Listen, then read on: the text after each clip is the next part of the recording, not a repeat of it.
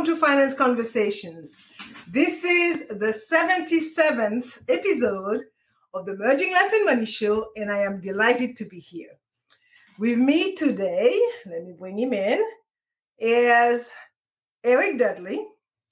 Eric is a regular contributor to the show, and he will be talking about mutual funds, exchange-traded funds or ETFs, and index funds, three of the most common types of investment funds.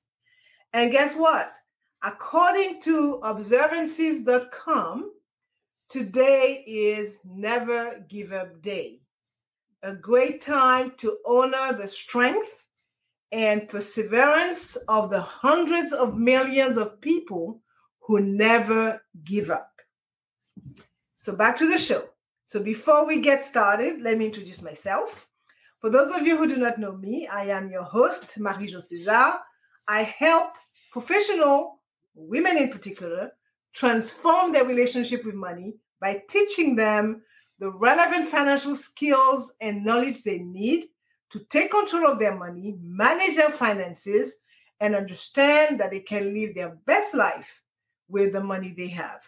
Thank you for joining in today. So if you are watching the replay, make sure to type #replay in the chat and leave us some comments and questions. Welcome, and welcome.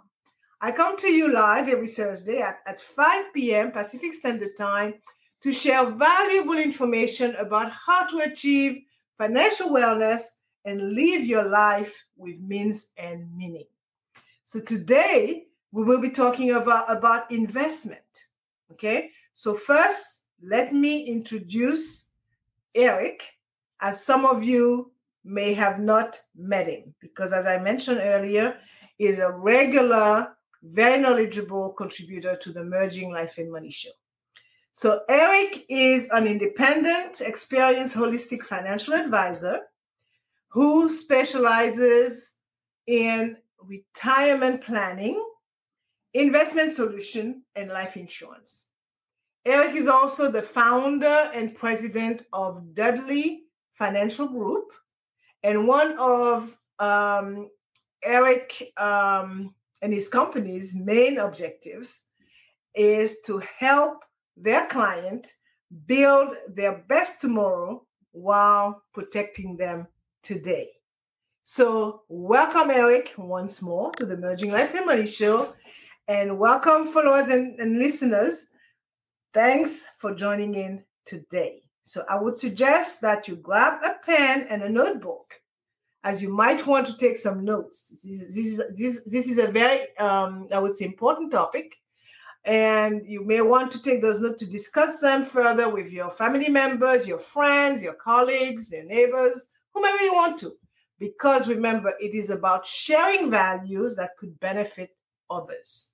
So if you have any comments, put them in the chat for us, and we'll be delighted to get back to you.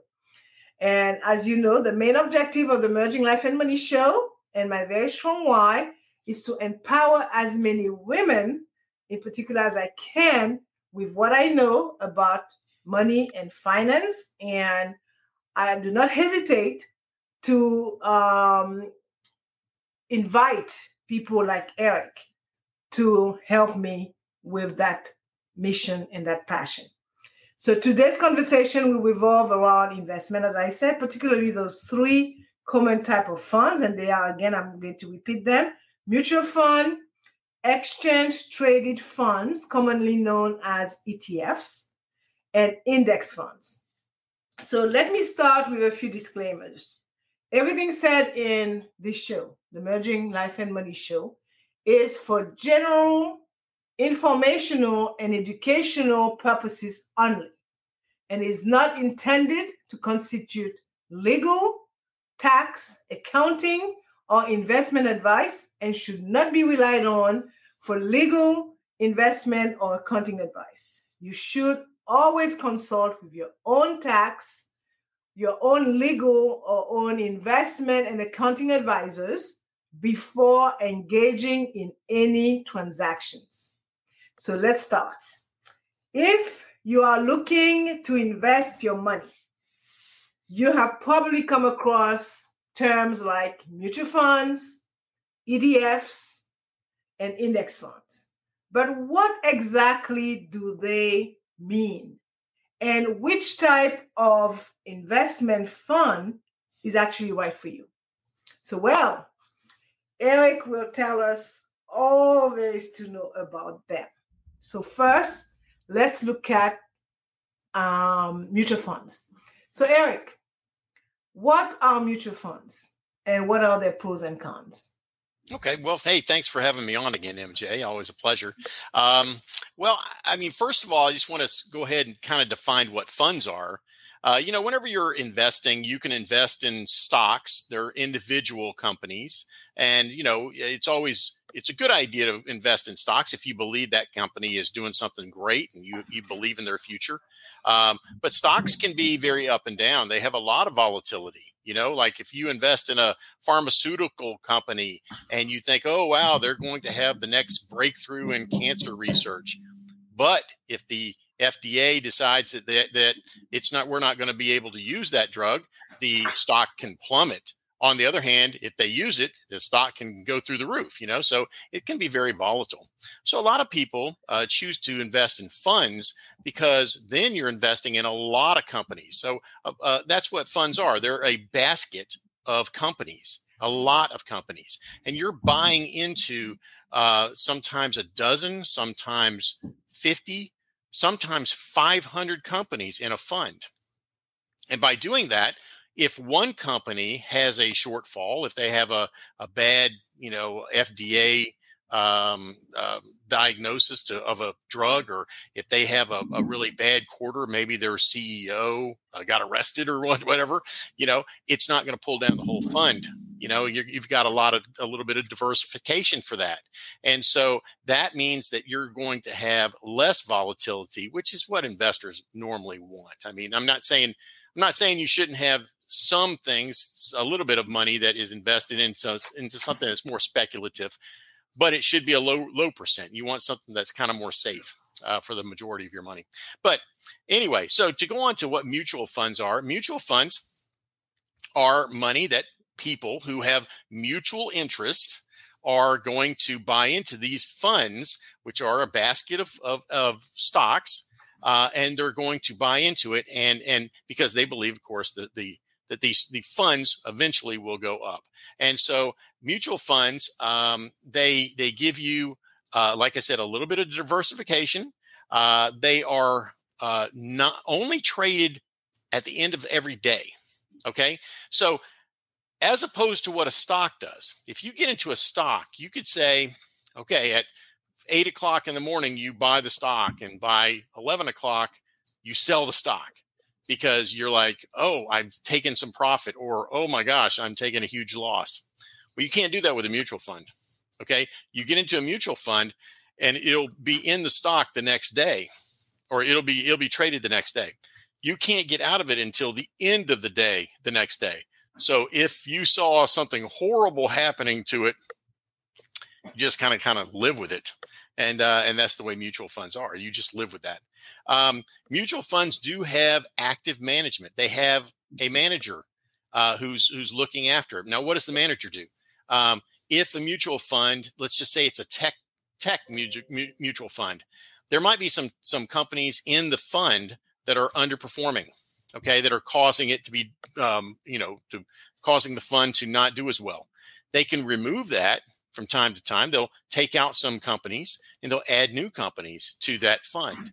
By doing that, the mutual fund manager is making the fund a little better. And so that's one of the reasons why mutual funds have higher expense rates.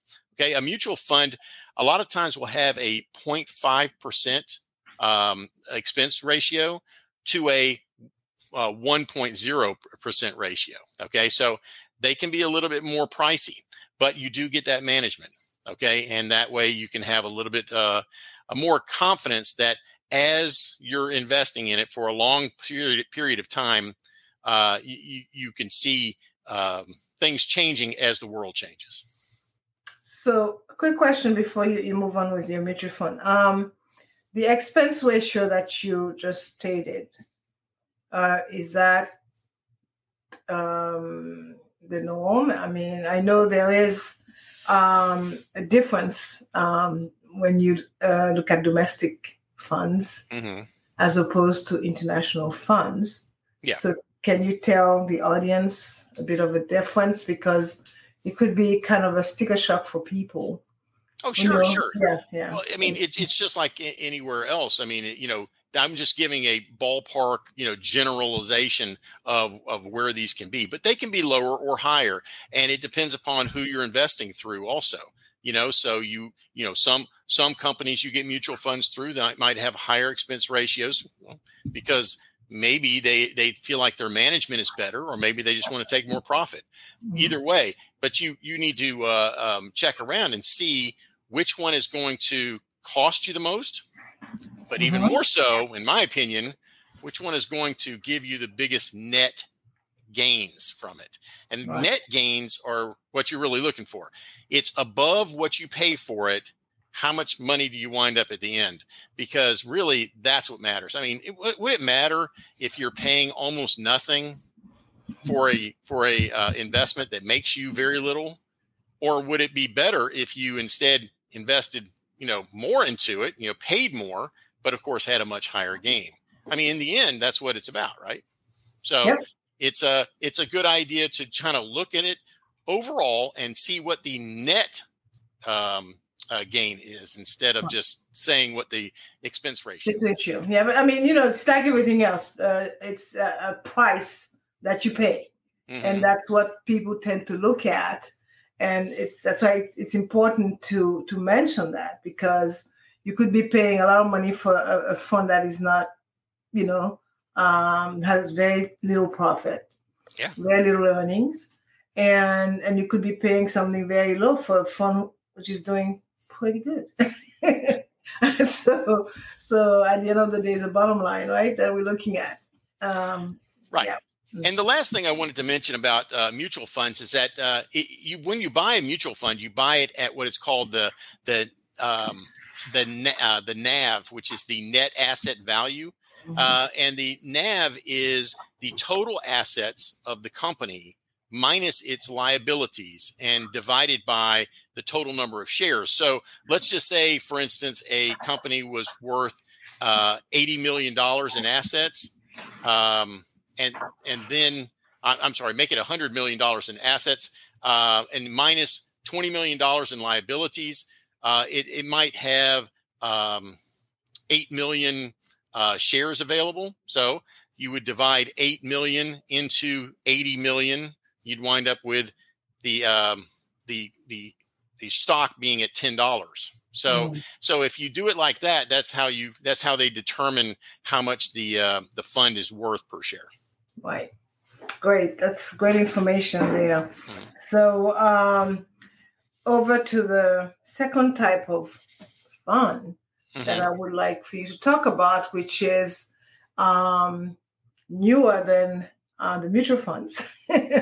And they are called exchange traded fund, or ETFs. What are they, and what would they be best used for? Okay, well, ETFs are a lot like mutual funds. Okay, they are, again, it's a bunch of people who get together and they decide they want to buy baskets of companies, just like a mutual fund. Okay, and so that's a really, really nice thing to do, because again, it gives you a little bit of diversification, just like a mutual fund does. Now, there's some differences in it though, and I think there's some really good advantages. One, it's not actively managed like with the manager in the mutual fund making changes. It is passively managed.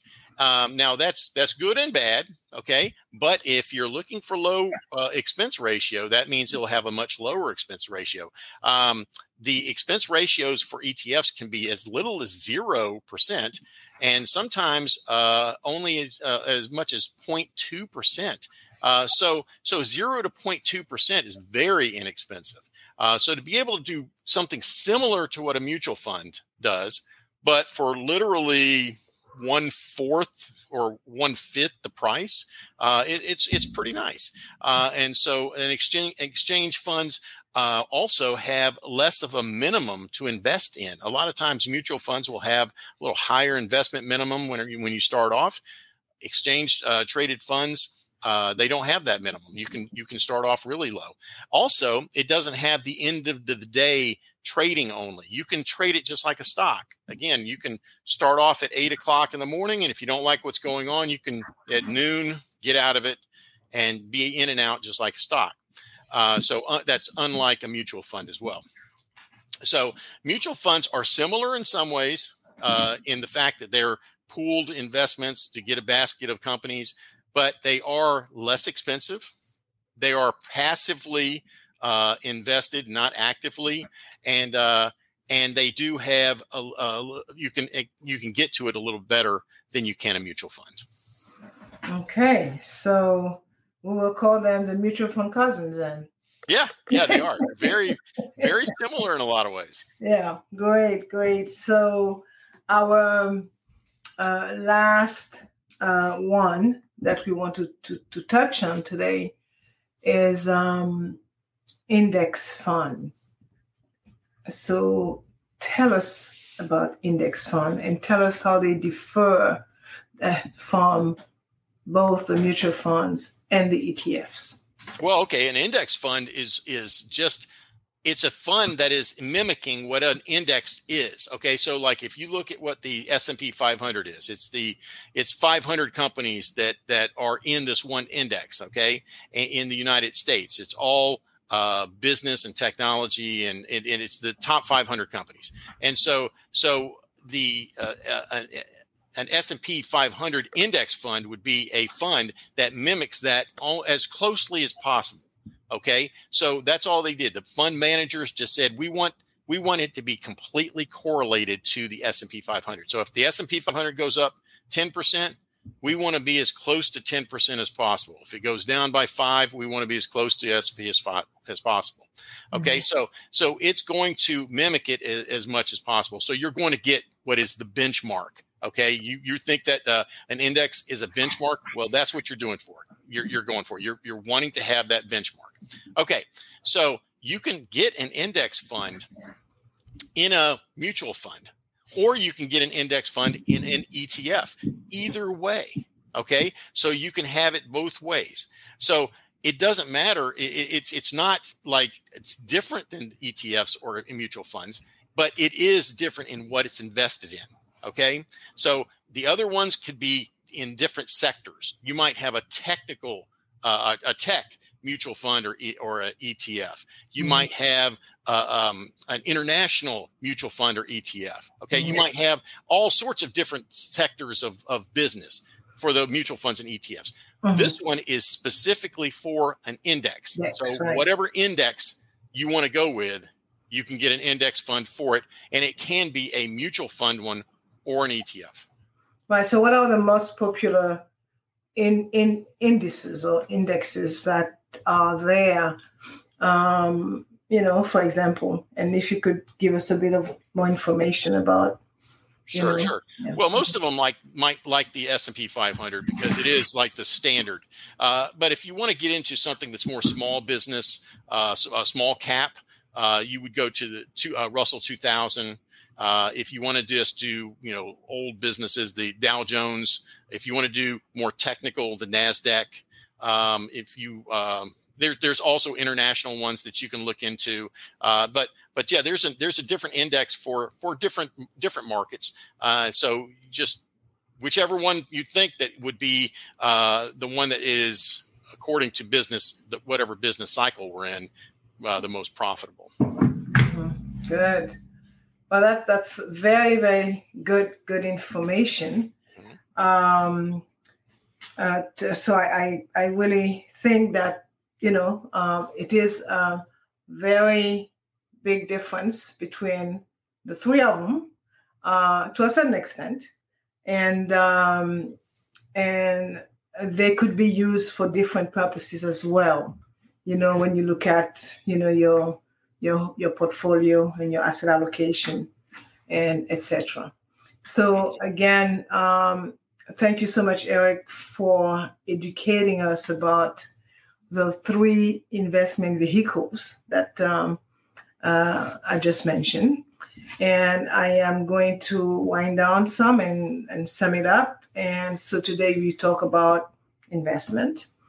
And I just want to do a very quick summary about what you discussed. And let me again say that these are three most common type of investment vehicle. There are plenty of them out there. Oh yeah. But today, Eric has chosen to focus on the three main ones. Okay, so just as a very quick summary, because it could be somewhat technical, for the non-investment savvy people, but it's something that everybody can learn if they choose to. So again, mutual funds, ETFs, and index funds are all popular choices, okay, when it comes to investing money. But it can be difficult to decide which one is the right one for you.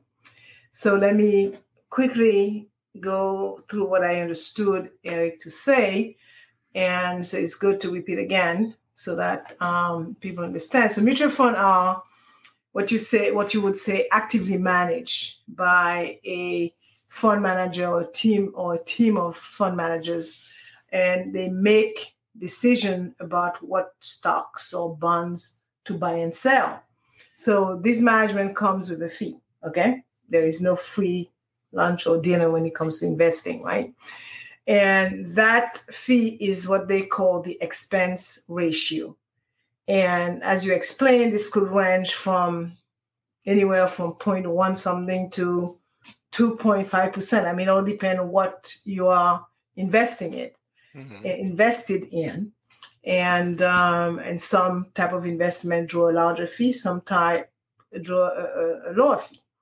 So, and that kind of fee, when it's quoted, it's usually quoted per year. So if you are charged 0.1%, it would be for the year. So, and then another thing that you have to look at is that mutual funds are bought and sold at their net asset value or NAV or NAVs. I mean, whichever way you want to call it. And this net asset value is calculated at the end of each trading day, right? So when it comes to the exchange traded fund, as you mentioned, they are very similar to mutual fund in that they hold a basket of stocks or bonds, right? However, they differ in that they are traded on an exchange, like, the S&P or any kind of stock exchange, and their price fluctuate throughout the day, right? So yes. They are not calculated at the end of the business day. They fluctuate throughout the day, and it is according to the supply and demand, right? Yep. So ETFs or exchange traded funds also have an expense ratio, but it is usually lower than that of the mutual fund because they are not actively managed. Okay. And the last one that you touched on were the index funds. And these are passively managed, meaning that they track a specific index. The one that comes to mind usually is the S&P 500, which is probably the most popular one. And they have a low expense ratio because they do not require active management. So index funds are bought or sold at their market price, right? Which is determined by supply and demand in the market. So which type of fund is right for you? So I would say that if you have a long-term investment horizon and can stomach some market volatility, mutual fund would be a good choice, right? But you have to be prepared to, expect some volatility. And if you're going to have palpitation of the heart, stay away from that. Okay. When the stock goes up and down. So if you want to avoid paying active management fee and prefer simplicity, then index funds may be right for you, right?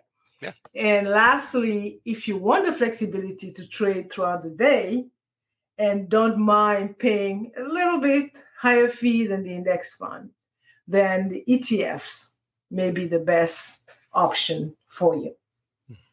Yeah. So again, thank you, Eric, I hope I summarized what you said accurately. Thank you for sharing these investment nuggets today, right? And let me put your contact information at the bottom of the screen. No, this is not you. This is you here. There you go. And I will end by saying that now that you have been educated about those three most common investment options, and hopefully you understand them, now is the time to decide which one is right for you. So I will say, keep in mind that each fund type has its own set of pros and cons. And so make sure to do your research before investing. And if you have any questions or need help getting started, do not hesitate to contact Eric. Okay? He will be more than happy to answer any of your questions. And it will be more than happy to get you started on building your future wealth and put you on the path to financial success. Eric and I hope that this information, today's information, was very helpful. Okay? And as you know, I like to end my show with a quote. And today I chose one from Carlos Slim. And it reads, "Anyone who is not investing now is missing a tremendous opportunity." So who is Carlos Slim? Carlos Slim is the richest man in Mexico. In fact, at one point, I think he was the richest man in the world for a short period of time. He is a multi-billionaire, billionaire with a B. Oh, yeah. So this brings us to the end of today's Merging Life and Money episode. I hope that you have totally enjoyed it. And please watch the replay. It's worth watching if your intent are to either start to invest or you are an investor and you need clarification of what you are invested in. Okay? And make sure to share it with others. So thank you again, Eric, for your awesome contribution on today's show. We will meet again soon with another great topic.